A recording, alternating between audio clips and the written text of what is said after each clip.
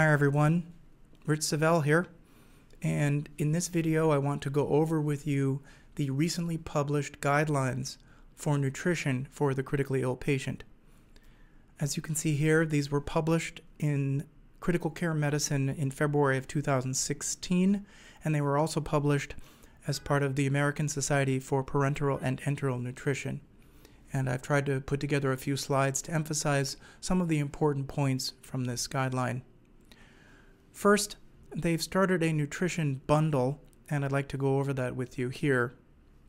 First, they recommend assessing nutrition risk and to calculate energy and protein requirements, to initiate enteral nutrition within 24 to 48 hours of ICU admission, to take steps to reduce the risk of aspiration or improve tolerance to gastric feeding, and some of those are listed here, including prokinetic agents and chlorhexidine mouthwash.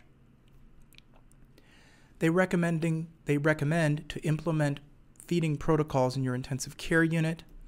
There's a real emphasis throughout these guidelines on not using gastric residual volumes as part of routine care, and to start parenteral nutrition early when enteral nutrition is not feasible or sufficient in high-risk patients. In terms of the nutritional assessment, they recommend that every patient who gets admitted to an intensive care unit have their nutritional risk determined by these scoring systems, and examples are given here: the Nutrition Risk Score, NRS 2002, or the Nutrix score, and that patients at high nutrition risk identify those most likely to benefit from early nutrition. They suggest not using traditional markers such as albumin and prealbumin, as they are not validated in the ICU. They make a suggestion of indirect calorimetry, and if you don't use that, to use a predictive or simple weight-based equation of 25 to 30 kilocalories per kilogram per day. There was a real emphasis throughout of giving adequate protein, and as you can see here, 1.2 to 2 grams per kilogram per day. They recommended that enteral nutrition be started within 24 to 48 hours in the critically ill patient who was unable to maintain volitional intake, and some of the reasons behind that are listed here. They suggest enteral over parenteral nutrition in critically ill patients who require nutritional support therapy, and importantly, they say that there is not evidence that contractility, such as bowel sounds and flatus, needs to be present prior to initiating enteral nutrition in the critically ill patient. That you can start ICU nutrition in the stomach, and for those at high risk for aspiration, try to divert the level of the infusion lower in the GI tract, and to be cautious in giving enteral nutrition in those who are hypotensive or on pressors. Again, there was an emphasis on the provision of adequate protein, that in those who have ARDS, that you should start with either trophic or full nutrition, and if those are at high nutritional risk, there should be an attempt at getting the enteral nutrition with a target of 80% of the estimated goal within the first 48 to 72 hours. Again, it was key that they focused on trying to minimize NPO, that gastric residual volumes should not be used as part of routine care, and that if they are used, to hold for a gastric residual of less than 500 really should be avoided.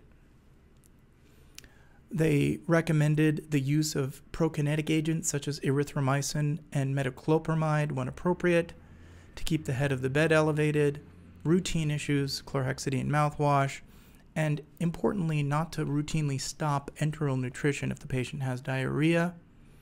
There was a real de-emphasis on specialty formulas, and you can see some other comments here regarding consideration for adding routine fermentable soluble fiber additive, and that if they are having diarrhea, consider giving small peptide formulations and commercial mixed fiber formulations. There was a discussion of the timing of parenteral nutrition. Again, it mattered more if the patient was high risk to start it earlier. There were some somewhat confusing statements regarding probiotics, and the literature seems somewhat conflicted here.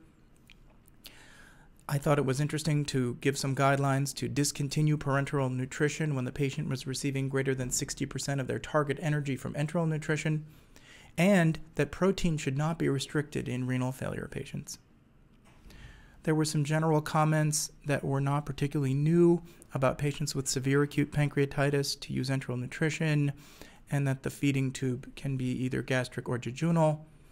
This seemed to be important about giving between 15 and 30 grams of protein per liter of lost exudate in patients with an open abdomen. Again, there were explicit comments made that in the postoperative surgical ICU patient to consider immune modulating formulas containing arginine and fish oils.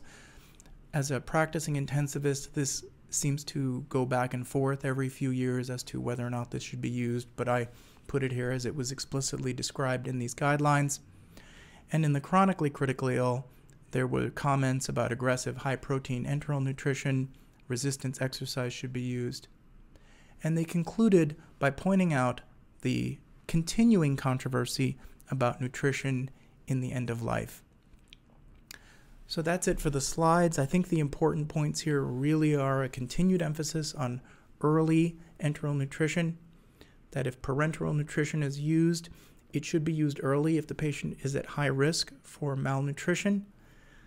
There is a de-emphasis on specialty formulations and a focus in on making sure that the patient gets appropriate nutrition but does not receive excess nutrition, and that a continued combined approach with intensivists working with registered dietitians to optimize the nutritional status of patients really remains the way to go. Thanks so much.